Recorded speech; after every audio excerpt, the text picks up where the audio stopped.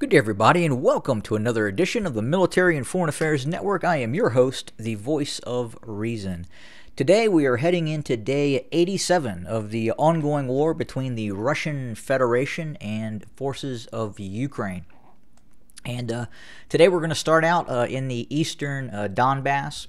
I know this is going to be absolutely difficult for some Ukrainian supporters to hear, and I'll probably get some pushback on the comment section. But the situation, especially to the north of Popasna near Severodonetsk, right now is very, very dire for Ukrainian forces. We estimate at this point that a lot of the defensive forces that were operating on the east side of the Seversky Donets River within the confines of Severodonetsk have withdrawn. And right now there is probably no more than 500 to 700 Ukrainian personnel right now left inside of the city of Severodonetsk. The Ukrainians right now are continuing to position itself on the southwestern bank within the area of Lysychansk to oppose the ongoing Russian drive. Now, a lot of the forces of Russian forces that we're seeing operate near Severodonetsk are in fact forces of the Novorossiya units, not regular Russian army units. They continue to operate and push into Severodonetsk. The main areas of regular Russian activity are both to the west and south of Severodonetsk. We know within the vicinity of Popasnaya there is roughly 2 brigades of Russian naval infantry forces that are operating in this area. They appear to be the leading assault forces in this operation, and obviously those forces as well are backed up by Russian separatist forces as well, including Russian Spetsnaz forces and regular motorized rifle forces as well.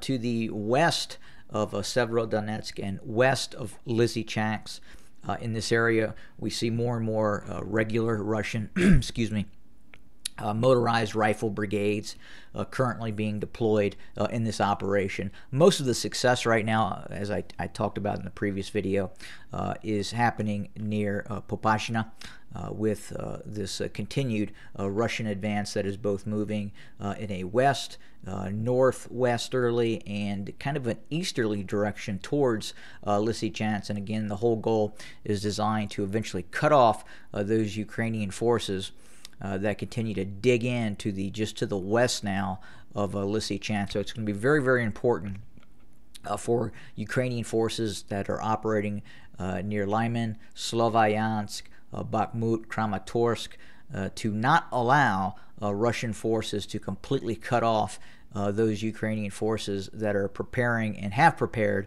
those defensive lines near Lysychansk. Now, there is a significant force construct of Ukrainian forces now deployed near Lysychansk.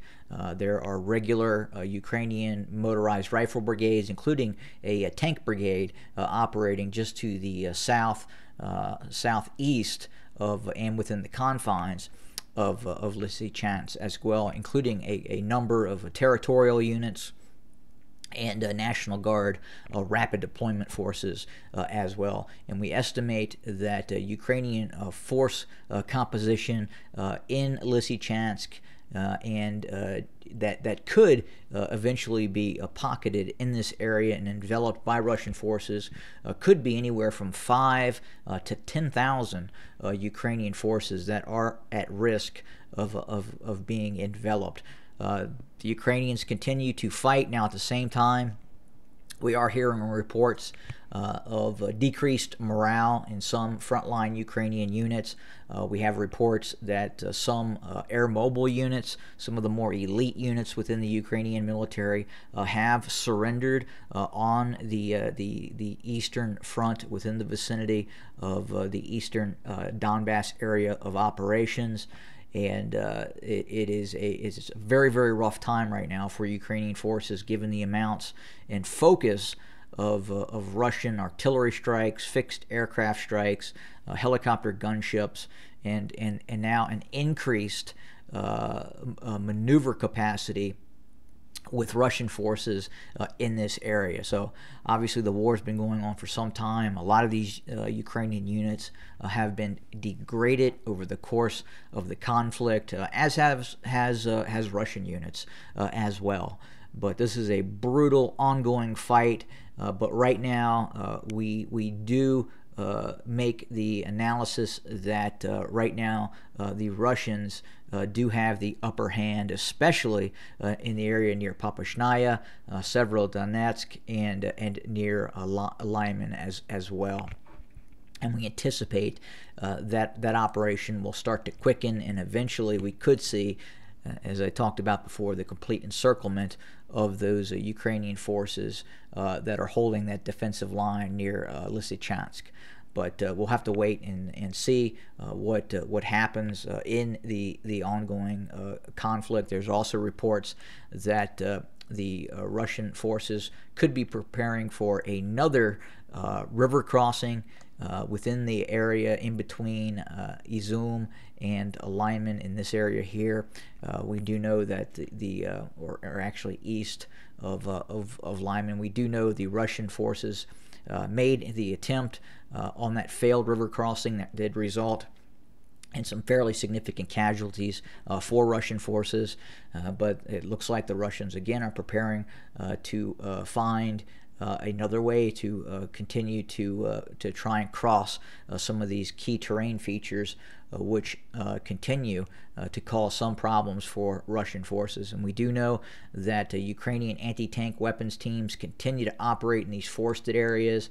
If you kind of zoom in here, you can see just what I'm referring to. But you have very, very small units of Ukrainian forces operating with all-terrain vehicles, many of them possessing in-laws or javelins, RPGs, Panzerfausts, and continue to really take their toll on some individual Russian forces that operate in these areas and are continuing to try and push the lines forward for those Russian forces.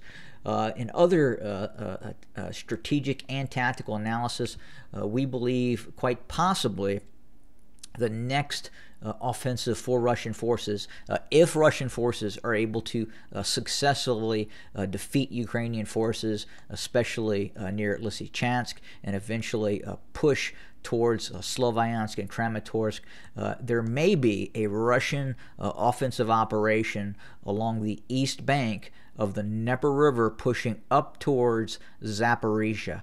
And it would appear that the Russian strategy would be to move up the east side of the Dnieper River, cutting off Ukrainian forces as they drive up the eastern bank of the Dnieper River, eventually seizing control of major cities such as Zaporizhia, and then threatening Dnipro to further to the north. But kind of getting ahead of ourselves at this point.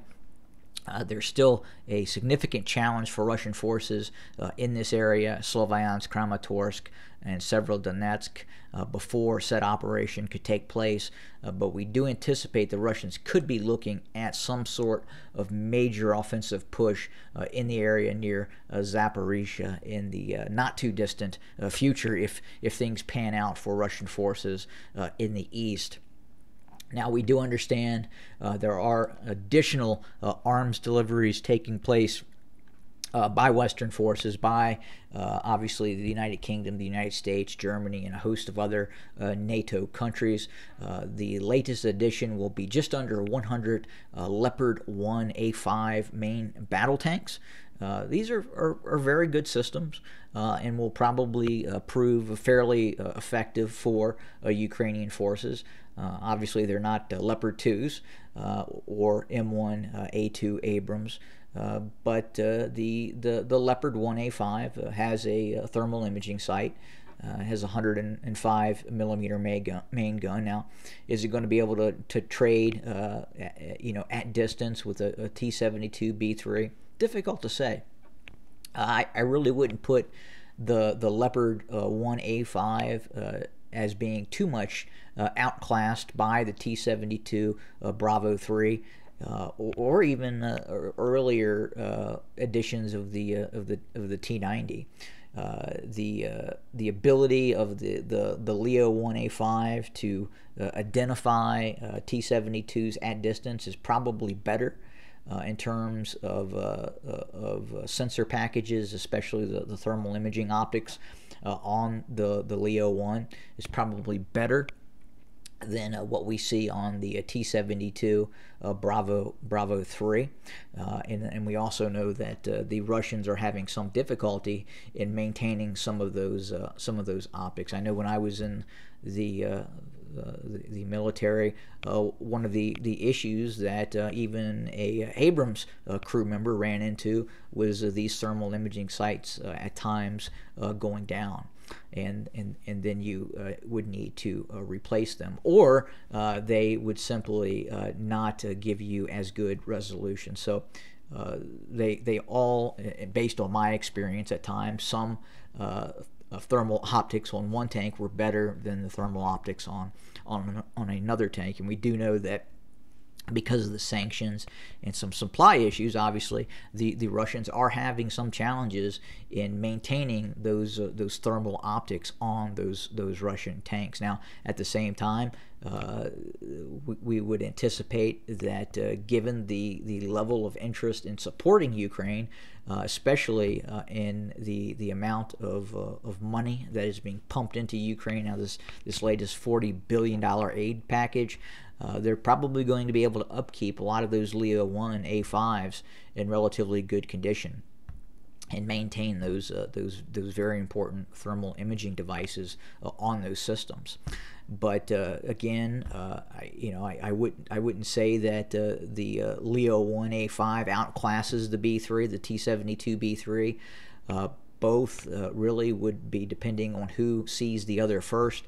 Can a 105 millimeter main gun with an armor-piercing, fin-stabilized, discarding sabot round defeat a T-72 B3 from the frontal aspects? Yeah, possibly. Ballistics are kind of funny, and you just never know, especially depending on the engagement range. If it's within 500 yards, yeah, very very probable they could penetrate the frontal aspect of a T-72, depending on where it hits and just the kind of the ballistic conditions. But a side aspect hit, absolutely, the T-72 is gonna go up like a candle, as would a Leopard 1A5 as well, a Leopard 1A5 as well, if hit by the 125 millimeter main gun of a T-72 B3 or really any T-72 variant, T-80 variant, T-90 variant main battle tank.